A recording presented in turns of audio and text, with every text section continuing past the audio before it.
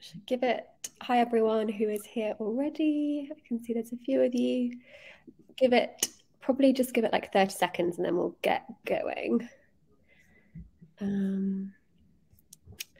Just Liam and me today, no Fran. Big character missing. Let me get slides up as well. Be helpful. Cool.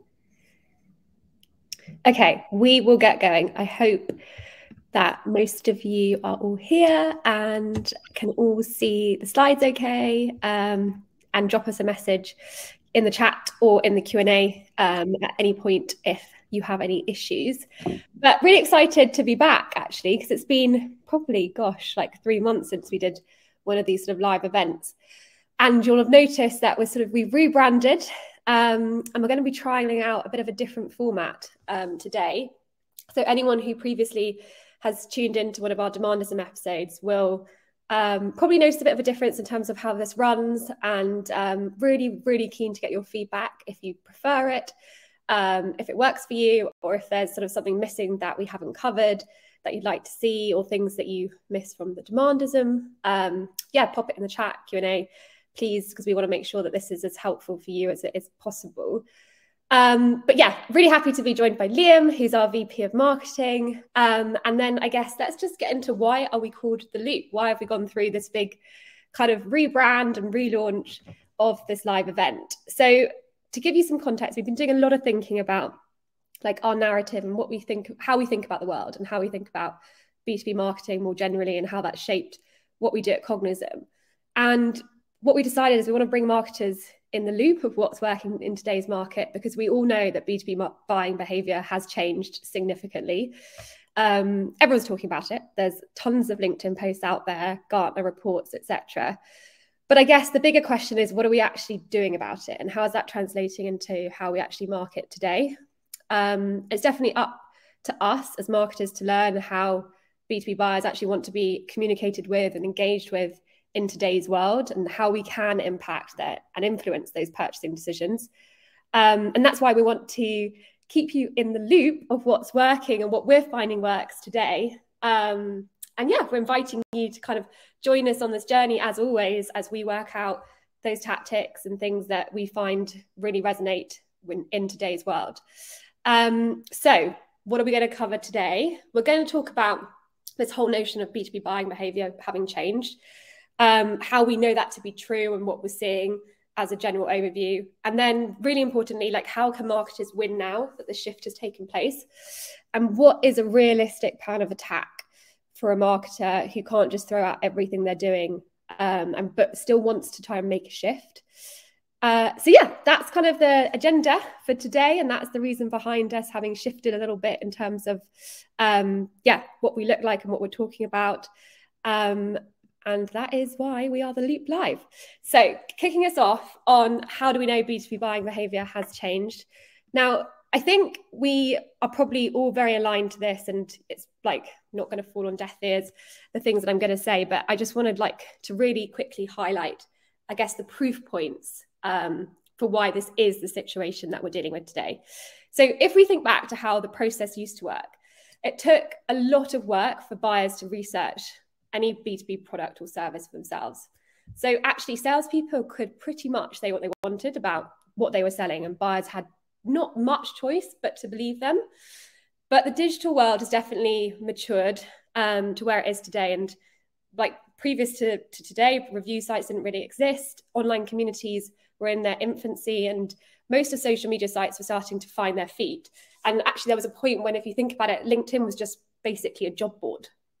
So B2B marketers actually had limited direct access to customers. So it would probably be things like trade shows or email and primitive search engine optimized blog content. These are the types of tactics that we were deploying in order to engage with our customers and prospects. And so marketing's job was to try and actually just compile lists of like contact data that people that sales could reach out to over the phone and start to have conversations with. And that's because there just wasn't another way of doing it. But over the last decade, there's definitely been an explosion in terms of channels and access to customers and prospects. And we have to be aware of the fact that buyers now live in an always-on world. They have 24/7 access to the internet, to social media platforms and online communities. It is just the norm that they're participating in these every day. So scrolling your feed for entertainment, news, work, and research, all those lines are blurred today. And so it's hard for us. Our jobs definitely got more difficult. We're living in an age of unprecedented interconnectivity. So in many ways, it's more difficult and it's easier. So we have got this ability to target more of our audience than we ever did before. But I think the problem is that many marketers are still stuck in this sort of servicing sales mentality. So helping them to build lists of leads to talk to, trapped in a world where the priority is lead volume and MQLs, instead of actually creating strategies to reach audiences on these platforms that they're already engaging in. And that's kind of I think that's like the summary of the problem that a lot of marketers are facing today. It's acknowledging that, yes, the world has changed, but actually a lot of models that marketers are being forced to operate towards have not caught up with the times. And that ultimately forces you down this path of, acting like you're servicing sales. So, back in 2012, prospect data was limited. Marketing was required to build databases, sort of let's call them warm leads, and then pass them to sales so they could go and do outbound to them. It's also the case that PPC ad costs used to be a lot lower and there was much lower levels of competition. So actually lead gen through performance marketing was a much more viable option back then than it is today. And we were I think we were too bought into the rise of attribution software as well in a bid to get data driven. So this whole idea of trying to connect all marketing decisions to what we saw in Google Analytics and Salesforce. And that's led to budgets being allocated in the wrong directions many times as well. And so ultimately all of this has sort of seen the rise of this whole lead generation, performance-based marketing bandwagon. And the problem with that today is actually what's happening is the cost of doing that and running those plays has gone up significantly. So they're not actually viable and scalable in the way that they were before. And ultimately, buyers are rebelling. It's not how they want to be sold to. It's not how they want to be marketed to. And it's not how they're purchasing. So all of that said, we've set the scene. And so the question is, okay, great, might buy into this, might agree, but what are we going to do about it? So I'm going to hand over to Liam to kind of kick us off and cover some of this. Also, notice we've got a few questions which we will come round to, but I'll let Liam get started and then we'll bring up the questions probably after you've covered this next section, Liam. Yeah, sure. So, I mean, Alice kind of touched on it. We need to, key theme here is marketers we need to be more than just sales support. And, the marketing function, now previously, as I said, it was hard to get contact data in general. Email wasn't saturated either. So email addresses were key in the type of marketing that you're doing, because we could just reach with people out on email, and we've all been kind of hooked on this direct attribution, so that we could say this campaign led to this revenue, and we could follow it through with that whole process. But things are sort of the digital world, as Alice said, has completely changed everything. And we kind of want to move to a situation now where marketing is educating buyers, way before they're actually coming to us ready to buy. As people want to go out and do all their research themselves, window shopping, and try and find out as much as they can about the product before they actually come and speak to sales. And it's because they now are fully able to do so. They don't need to come speak to sales until until they're ready to. So that's where we need to now be focused, and that means that we have to change everything that we're doing, from the marketing that we're putting out, the attribution and the reporting that we're measuring all of our marketing on as well. However, we know that this switch is it's not an easy one, and I think I did a little post about it, trying to sort of position this event and what we'll be talking about. And I think it's really easy to be this is the old way, this is the new way. You've got to make that move. You've got to turn to this to this new demand generation marketing where you're not just collecting MQLs and leads, but realistically, in the real world, we have whole organizations that are set up to run these lead generation operations, and you can't just turn it off and move over. Also, there are still loads of cases where lead gen might still benefit you, and just to switch it off would be kind of reckless, really, when you're not ready to make this switch in general. So at Cognism, we actually scaled our lead gen approach before we made the switch to we were getting probably about 2,000 leads a month, and to be fair, I think, and Alice always says this, we were actually doing lead gen really well. It was actually kind of working for us, but we knew it wasn't scalable. When we split the funnel down and we looked at the rate at which those leads were converting from lead to revenue, to close one, then it was we're looking at 0.2%. So we can't just, how many leads are we going to have to generate to be able to generate the revenue that we're going to need in the future? It's just not scalable. And I think that's what actually made us switch. So we going through that switch was obviously it wasn't something that we could just turn on and off. So it actually took us about a year and a half. And now I still think that's pretty quick for a company. And there's many companies where, every company's different.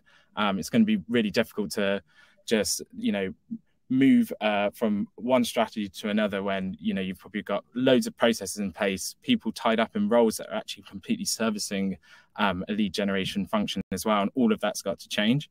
But the key part of that switch we did was it was a sort of a phased approach. The first 6 months of trying to make that switch as well, we were running both alongside each other, building out this demand gen function where we were trying to educate buyers ahead of time, learning and testing, while still running the lead gen function that we needed for the business, so that we could, still deliver on the things that were working for us at the time. And that's something that you can then do. It doesn't have to be an all or nothing, turn one thing off and put another thing on.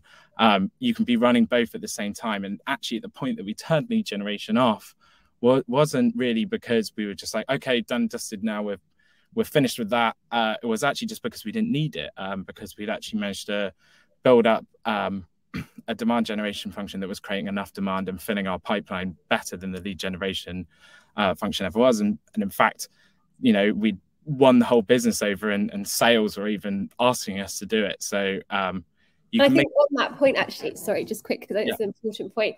It's not necessarily that you don't want to think about it as a lead gap. What's the lead gap that you're going to have to generate from demand gen versus lead gen? It's actually, what's the revenue gap? So when you think back to Liam saying at 0.2% was the rate of conversion from content MQL to revenue, when we looked at what that looked like from a revenue figure, the overall revenue that we were bringing in, that we were targeted on, that marketing was responsible for, that portion of the pie that was delivered by MQLs was disproportionately small compared to the amount of leads that we were bringing in through it.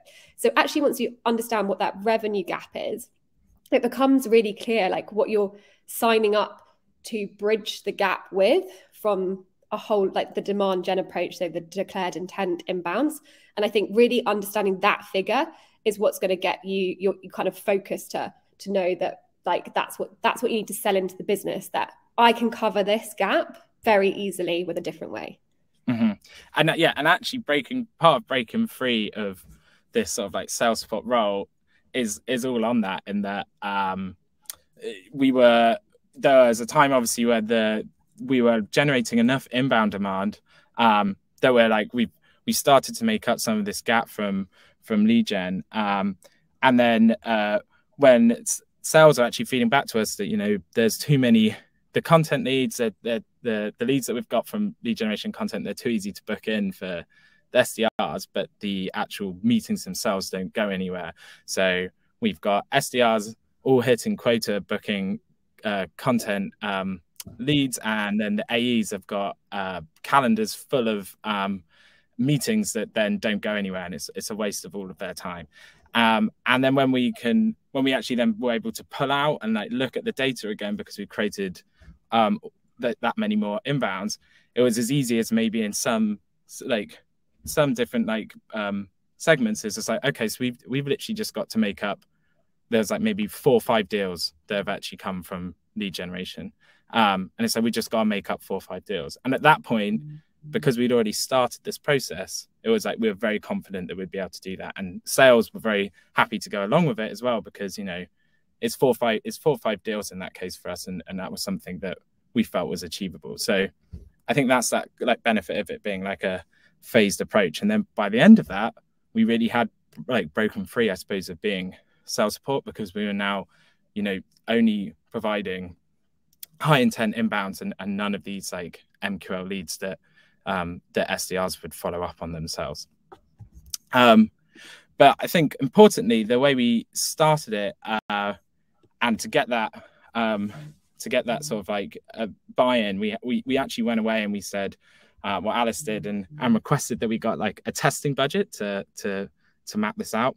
And that testing budget, importantly, was kind of separate to everything that we were running on lead gen. So it wasn't going to impact, and that was the important bit, it's not going to impact what we were currently doing.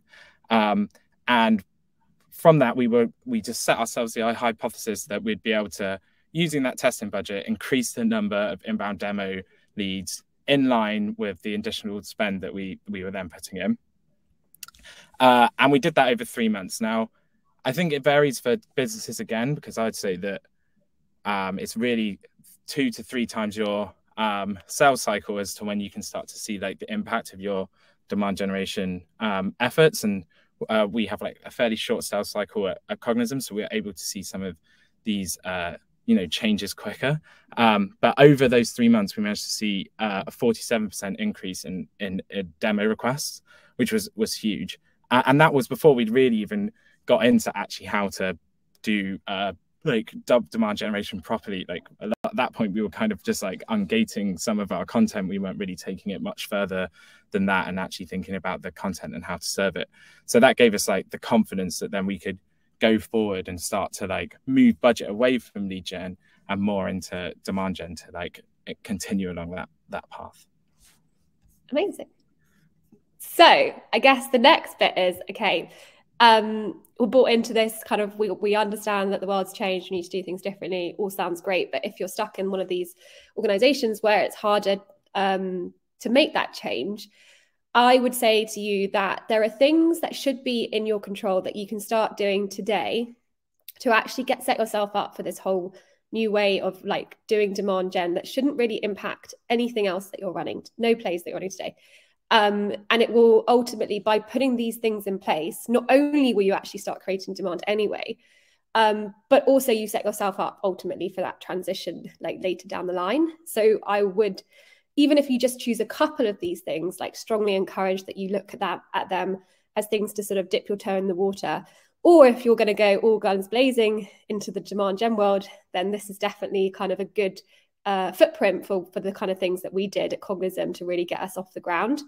So what are the things that you can start doing? Number one, I would really recommend this whole idea of either identifying and working out who is going to be the subject matter expert for your content. This is so important because when you pivot away from lead gen, obviously a lot of your content in the lead gen world is it gets hidden behind a form, and then it gets hidden behind the fact that people download it and probably never actually read it anyway. And so you create all these barriers that make the content really difficult to engage with. So actually the barrier for that content needing to be good becomes a lot lower. But when you start doing demand gen and you're free to view, you're free to air, you're really, really, really relying on people like seeing a ton of value in everything that you're putting out, the onus is on you that everything that goes out is of another level of quality. And that only way to ensure that that is the case is to have it subject matter expert led. And so at Cognism, we work with subject matter experts. I find the best way to do this, but if you're just starting out, dipping your toe in the water, you can definitely just do this by like outreaching to people and having them contribute to the odd blog, video, etc. And lots of people are very happy to do that without you needing to pay for them to do so. However, if you're really looking at this from a scalable perspective and putting the foundations in place for what it looks like to run a great demand gen playbook, you want to have a subject matter expert that either sits internally and is committed to a level of content production every month, every quarter, or you're paying someone external in order to do that. So we have a combination of both. So on the marketing side, it's a case of Liam, myself, and Fran committing to a level of SME led content every month and quarter. And we're not obviously paid for that. That's just part of like what we do at Cognism within our roles. And then on the sales side, because we don't want to be kind of disrupting our sales org from what their business and first job is, which is closing business or booking meetings. We actually work with external SME experts, and we pay them and we work with them on a basis where we'll agree, again, an amount of content output per month, per quarter that they will commit to. And that works so much better because it means that both my team are held accountable, the subject matter expert is held accountable, and we just have that sort of regular cadence going forward. And also, I think they will see the value much better than if it's something where it's, you know, free. I think you get what you pay for in many cases. So really recommend that being something that's really important for you to start doing if you're not doing it already. The other thing that's really easy as well is, again, this is going to feed into what you run on your organic channels, but optimizing the content you share on LinkedIn. So this has been a couple of transitions for us to really get this right, but our organic LinkedIn company page has like shot up over the past sort of year and a half since we really focused on a strategy for LinkedIn. And beyond that, we also focused on a wider strategy around social media. So we're not doing all the channels. We just know that our audience is mainly on LinkedIn. This is the one we care about the most. We're going to have a concerted effort to have a strategy behind this that has as much data-driven approach as any other paid channel that we run. And we fully went value-led over promotional-led. And this is a mindset shift. And it's a mindset shift for the organization. It's a mindset shift for the people who run that channel as well. And in the early days, I had to literally like look at every single post that we were putting out on LinkedIn to say yes or no to, because that you'll be amazed by how ingrained we are to just put out these sort of promotional, like one-off blog promotion posts or whatever it may be, promotional webinar, whatever, on our LinkedIn channels without thinking about who is this for? Is it like bottom up, middle out, top down? And actually what value are they getting from this post? And so once we made a really clear line that no promotional content was going on our company page and it had to be value-led, we started to see a massive uptake across all of the key metrics that page was driving. And we still have a really strict like cadence of approval and like content production for that page as well. So Liam and I still view every post that's going out on our LinkedIn organic channel. I think that's really important because we've identified it as a key part of the strategy and approach. But yeah, that's something that you can really easily start doing today and experimenting with different content formats. So whether it's just long form text, whether it's taking polls and then actually adding insight into the insights for the polls, carousels. We found carousels weirdly organically on LinkedIn work really well. Carousels paid work really badly. But if you want like a way to really engage the audience, that's a great way too. And just always trying to think like as well, this is like 0-click content. I don't want people to have to go anywhere. I want them to be able to read this and take away something that's helpful for them today. And they haven't had to click or leave the channel to do so as well. So those are two things. The next thing, which was something that we actually kind of didn't get really good at until probably like 6 months into our journey in this sort of demand gen approach, but it's this whole idea of upping your game when it comes to bottom of funnel content. And I think what can get misconstrued in this move away from lead gen to demand gen and thinking about adding value all the time to prospects is that, okay, well, that's got to be really thought leadership led. That's got to be really like top level. We can't talk about us at all. We can't talk about the product. But actually, you are going to want to talk about the product and you are going to want to be able to communicate the value that your product can bring to your customers and your prospects. But you need to be doing this in like clever ways. And you need to be doing this in ways in which the buyer can self-serve that information. And so it's things like not being afraid to have ungated product tours. Having what we did was like, we wanted to really ramp how we did video case studies. So we actually just got our customer success team to talk through on video, basically a product demo of a way or a workflow in which a customer was successful using Cognism without us having to actually mention the customer directly. And that got us out of the whole approvals and all of that, slowing down stuff that happens when you have to go down the customer route. And then you can actually use tools like Novatic, or there's many others out there as well, which allow you to do like interactive product tours. And all of these different ways that you can get creative in showcasing the product and service that you offer and the value that it brings to your customers and prospects. And you want to have a wide variety of it, for sure. And doubling down on that has been absolutely massive for us in terms of being successful in what we're doing. And then a big thing is that at Cognism, we're really trying to go all in on this idea of a media machine. So I think like a lot of people talk about it, they're like, B2B marketing, you need to be like a media company. But okay, what does that actually look like? Well, anyone who saw our launch of the CMO Diary, I think that's probably a really good example of like a media machine activity that we did. It's like quite a traditional kind of media piece. Like it was a book. We launched a book, but we're a B2B marketing company selling a SaaS product. So it wouldn't necessarily be a tactic that many people would say should be well suited, but it fits really nicely into this whole idea of us building a media machine. And so what we have done is identified subscription channels that we really care about, where we want to build an audience. And we want to be able to have access to that audience to deliver all of this amazing subject matter-led content.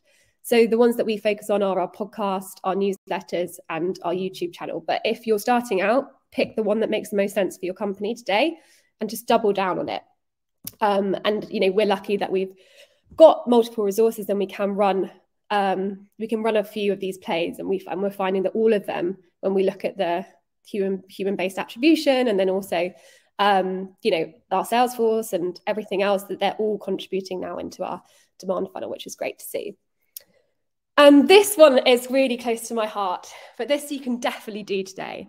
Change the way you think about the blog. This is like, I think, number one thing that I would start doing if I haven't done already. The way I think about the blog is this should be your hub for searchable content. So again, going back to this media machine, it's like the news page. So it's your subject matter expert led. It's timely, it's journalistic. It's the place that you want your ICP to go and be able to search through all of your incredible content on demand. It's like the Netflix for your audience.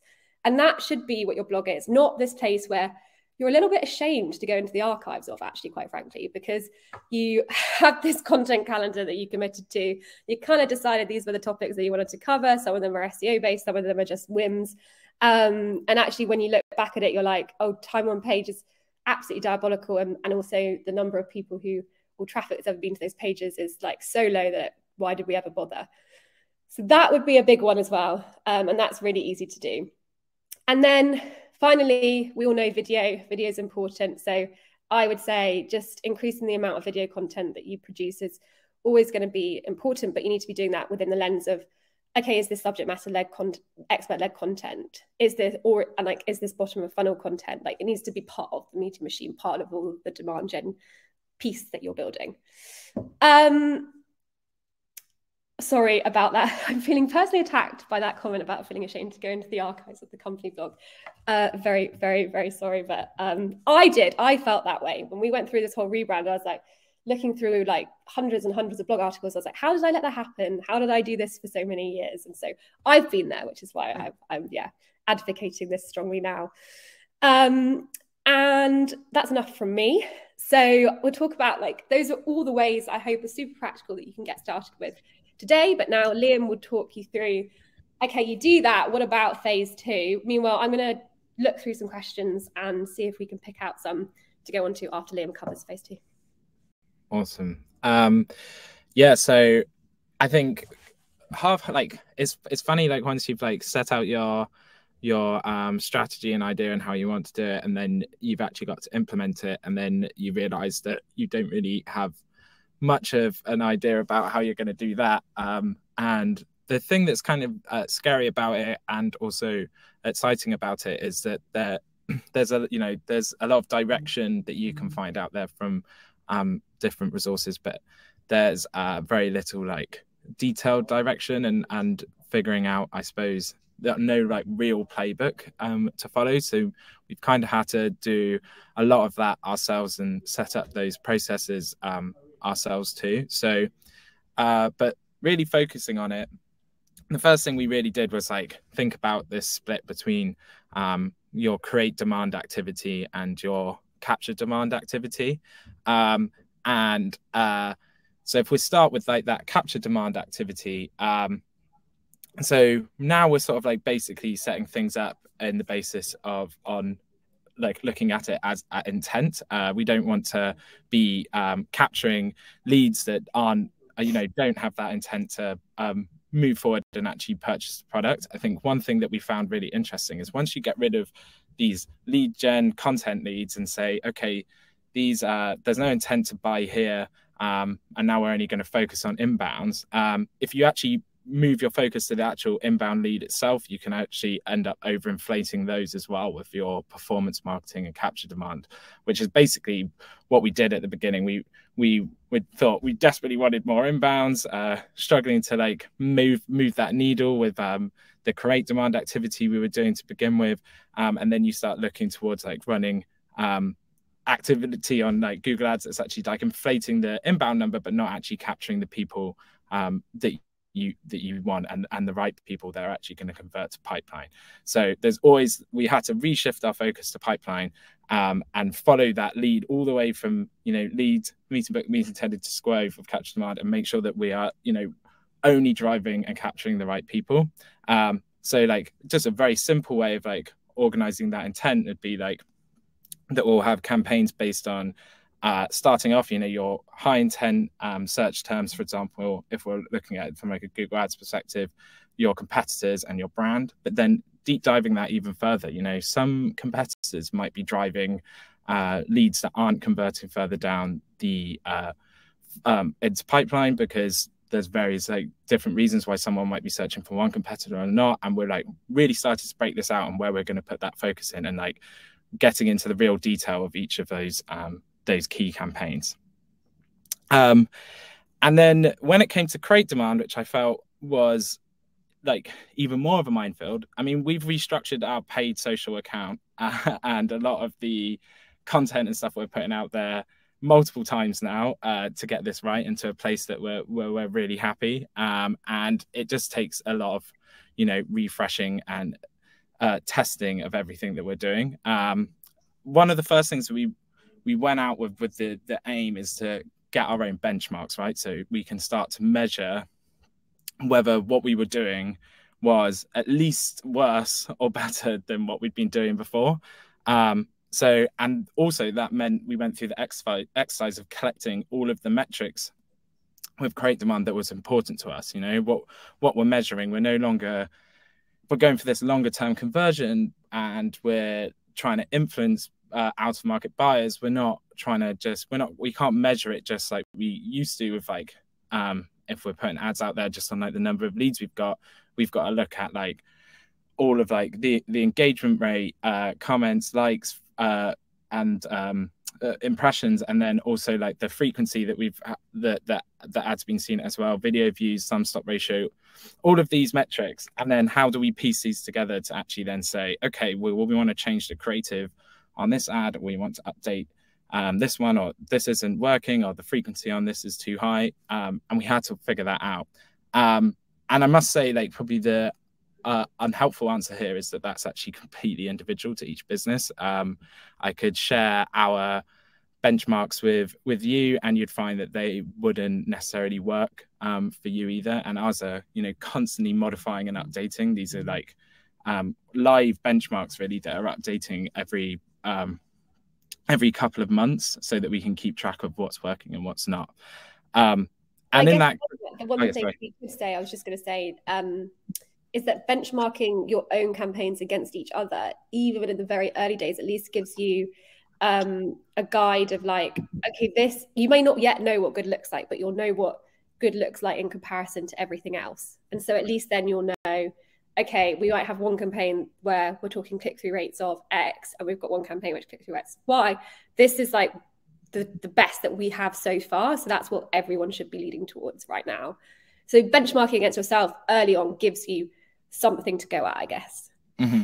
Yeah, and literally following our nose like that, we eventually saw the inbounds, like we're tracking month on month, just rose and rose and rose, even if we couldn't, and that's where you get to have trust in the process, that it's like, yeah, I can't see that that's directly attributed to these ads I put out, but the general trend is exactly what I want to see, and that inbound number is growing and that pipeline number is growing, and so we'll keep moving to these benchmarks on engagement and on engagement and all of those like softer metrics that we know that people are actually like interacting with our content and enjoying it.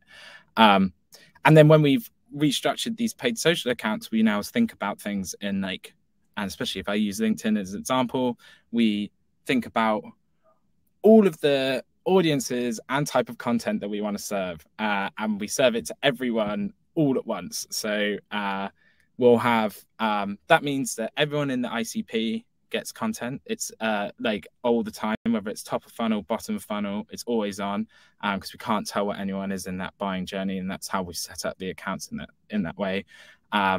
We've rethought about who we're serving it to and what content people get, whether that's to like evangelize our like users or whether to influence the top-down decision makers, and they'll get slightly separate content but still structured in the same way. And then we're thinking about all of our individual segments as well, and we're thinking about when we're creating demand going forward. So we have a bucket for thought leadership and content, and then we have buckets to educate on the product, and with social proof as well, and then like a final bucket for then retargeting, which like wraps in all of those buckets together. And then this is something that we're constantly, it's fluid. The whole thing is changing all the time, and we're amending it and like changing like budget distribution between capture demand and create demand as and when is required, because it can't just stay static. I know a lot of people would say out there that split is 20% capture demand, 80% create demand. Again, is completely dependent on your business, and it also changes with the macroeconomic environment and everything else that's going on around you. So it has to change month on month as well. So yeah, I mean, I could probably, and I reckon maybe this is something that we go further into the loop, like go into any of these things more in detail. And I feel like I could go on about it forever, but I think we should dig into some. Let's dig into some of these questions. So there's loads, but we'll start with, because I think this is quite an interesting one. Would love for you to cover what, if any, role lead scoring plays in a demand gen approach. And when talking high intent leads, are you talking straight demo requests, submissions? Is this in fact a new MQL? Now, this is really interesting because I think that this is when you need to understand like everyone's definitions of everything is different, right? So I guess at Cognism, for us, what a MQL was in the old world was a content lead. So call it a content lead, something that has come from anything that is not a demo request. And then what we call a declared intent demo request is literally what it says. It's someone coming to the website and either requesting for pricing or requesting a demo of Cognism. And so those now are our MQLs because we don't have content leads. So when RevOps are looking at how marketing's doing from an MQL perspective, even though we're not held to an MQL target, the direct declared intent demo requests are MQLs for us now. But in the old world, there was two very clear definitions of what an MQL was, because they're not all created equally. You have assumed intent, which is anything that's content or that's not a demo request. And then you have declared intent, which are those which are, I want a demo request. I am expecting you to get in contact with me, and I am expecting to see a demonstration of your product. And that is a declared intent from the customer. And so what do we do when it comes to lead scoring, and like what role do we see its place in demand gen? So I think the good news here is that the whole lead scoring world was set up for lead gen, really, like this whole lead gen play. And it was a way in which you would create some sophisticated model to help you identify those leads that were more likely to be converted by sales above that 0.2% than others, essentially. Now, when you are talking about declared intent only, so that's everyone who wants to actually see a demonstration of your product. There is definitely still an element where I think lead grading over lead scoring, because the intent is already there. Like we're not talking about needing to score people on intent, because the intent level is the same for everyone.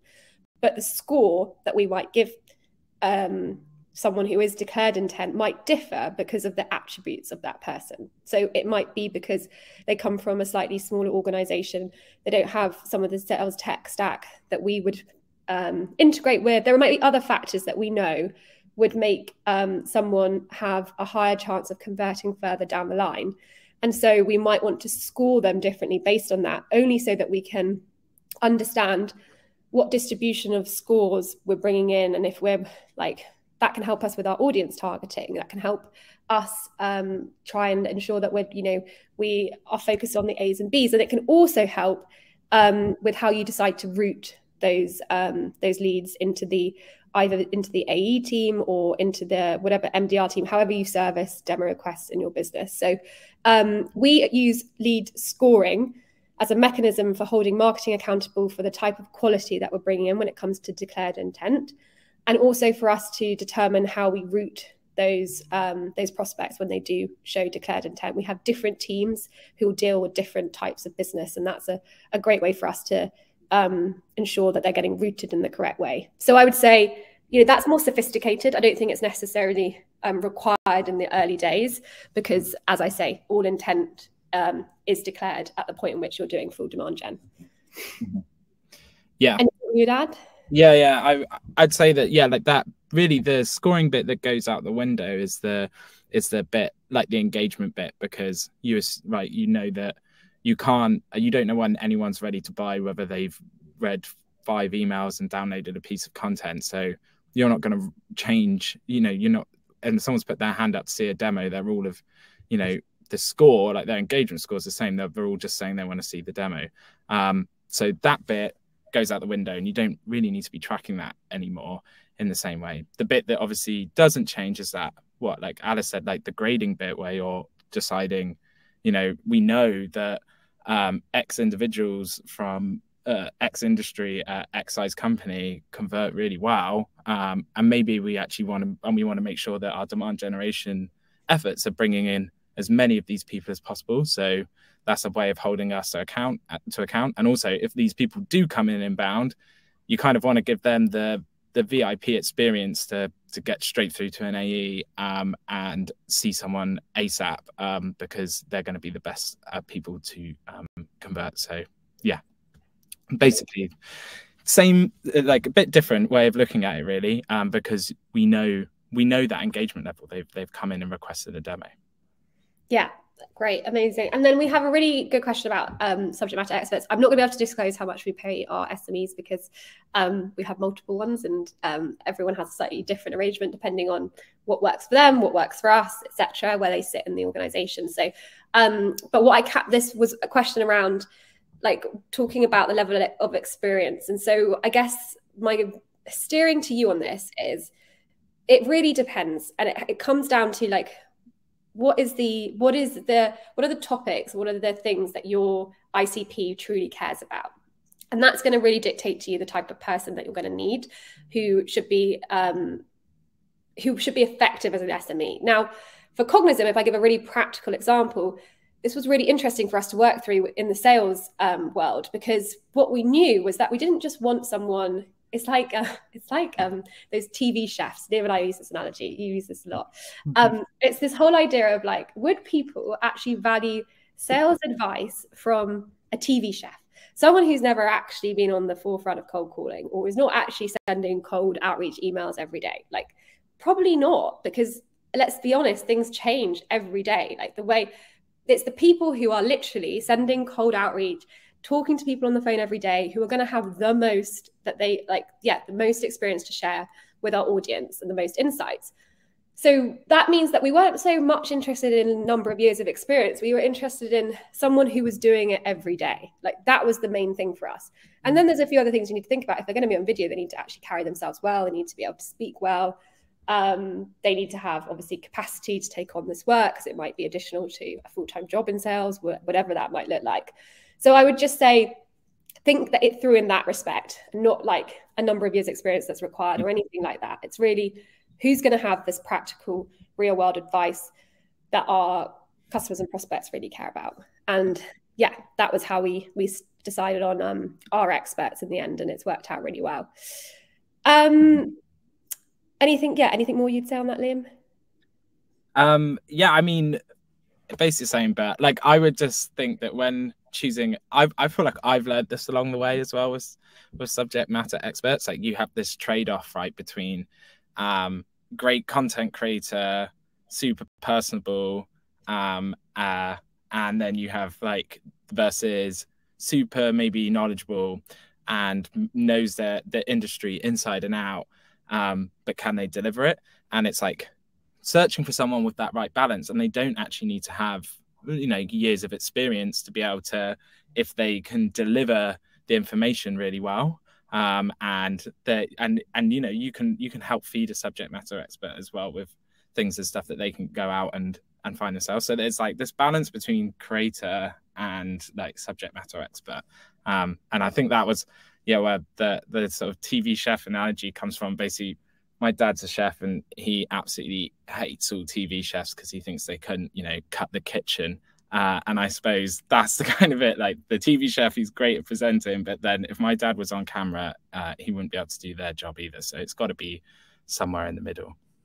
Yeah, amazing.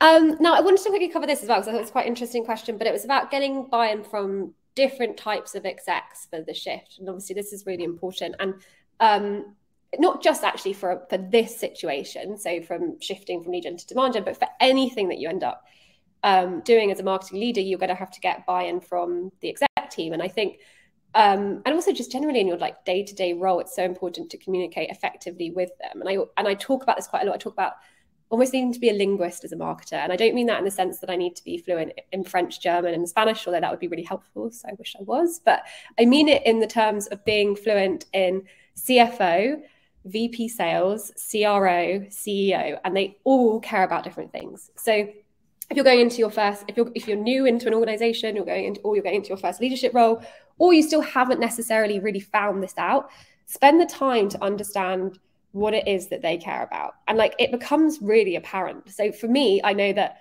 our CEO, he really cares about, number one, have I hired a great team that's really happy? Like he always cares about the people first. And then he really, really wants us to have a brand. Like he wants to know that this idea and concept that he thought about in his office 20 years ago, it wasn't 20 years ago, but you know, whatever it is actually evolving into something far greater that can be this, this big thing beyond his wildest dreams, I guess. And he wants to make sure that that's in safe hands and that's being communicated well and that we're building this momentum behind it. And finally, he's an entrepreneur, so he wants to know that I'm innovative. He never wants us to stop. He never ever wants us to be like happy with like status quo. And so I could play into those things when I was talking to him about this new way of doing things. I could really lean into the fact that it was innovative. I could really lean into the fact that it was going to make my team happier. And these were the things that I really pushed with the CEO. Versus when I was talking to the VP sales, he cares about his team hitting target and quota. That's it. Like, that's literally the number one thing. Whenever I meet with them, it's like, okay, like we're slightly falling behind here, or you know, we're doing well here, like blah, blah, let's talk about quotas and targets. So I had to go to him with a business case of, I hold the marketing revenue target, I sign up to it, I deliver it to you month on month, and I continue to maintain that I'll be able to do that. But the upside for you is that I'm going to free up all of your outbound reps to focus more on outbound. So the chances of them hitting their quota and target is also going to go up. So the chances are we're going to overachieve. And so that was the way that I would position it to the VP sales. And then for the CFO, it was all about the money. It's like, okay, how much is it going to cost me? Or how much is it going to save me? And that was where I could show him, okay, well, you tell me what our 2023 target's going to look like. And he'd give me like a rough idea and breakdown. And I said, okay, well, I'll model out if we get stuck with the MQL model, well, that's going to cost you. Versus I'll model out if we actually successfully pivot to demand gen, what that will cost you. And that's in terms of human resource, but then also like the cost per lead and like the financial program costs, etc. And that became a really, really, really powerful picture for him. And you could just see the cogs turning of like, this is much more efficient. I could definitely present this to the board. So that's like, yeah, that's my kind of tips for the buy-in phase, is everyone needs to see it differently. And you need to understand what those sort of levers are that they care about. And that's the way to position it. Or that's definitely how I found it worked at Cognism. Any other questions that you particularly want to jump in on, Liam, before we wrap things up? Just having a look. I know we're actually over time. Oh, are we? Okay, maybe we come back to some of these. Okay, well, maybe we should just we'll take Sam, your question, because you've just put one in there, which I think is quite a good one. If you were working for a startup, would you spend your time and money on brand awareness or building content for demand gen? If both, how would you divvy up resources when ultimately acquisition is important?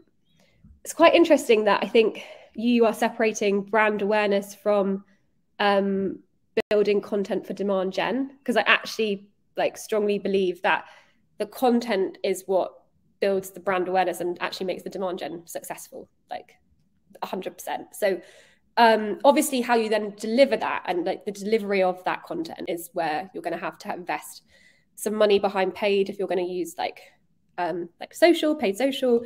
But equally, you can use organic channels, and you can, as we talked about before, there's lots of stuff you can do to scale this without necessarily needing to overly heavily invest on the paid side.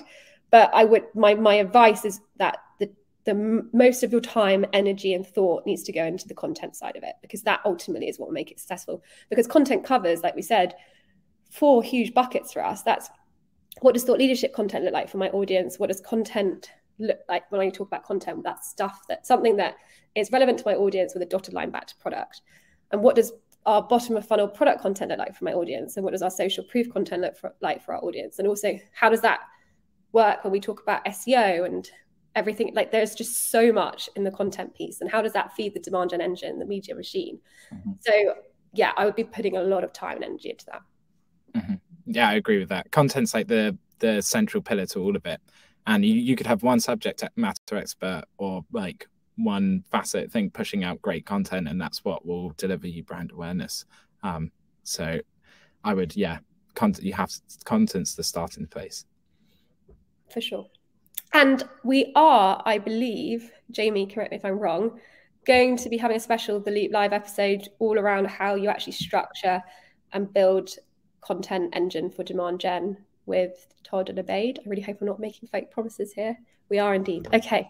And so hopefully that will be a great, a great starting point for anyone who's trying to think about tackling this. Because I think the other thing that we've learned as we've been building out our own playbook at Cognism, we got to a really good point with it all, but we were we still don't have a scalable process around the content creation, and it's really the content creation ideation piece, and what the frequency of that looks like, and how we communicating that with our audience. And that's what Todd and Abaid were amazing at delivering for us, and that's what's created this scalable, repeatable engine.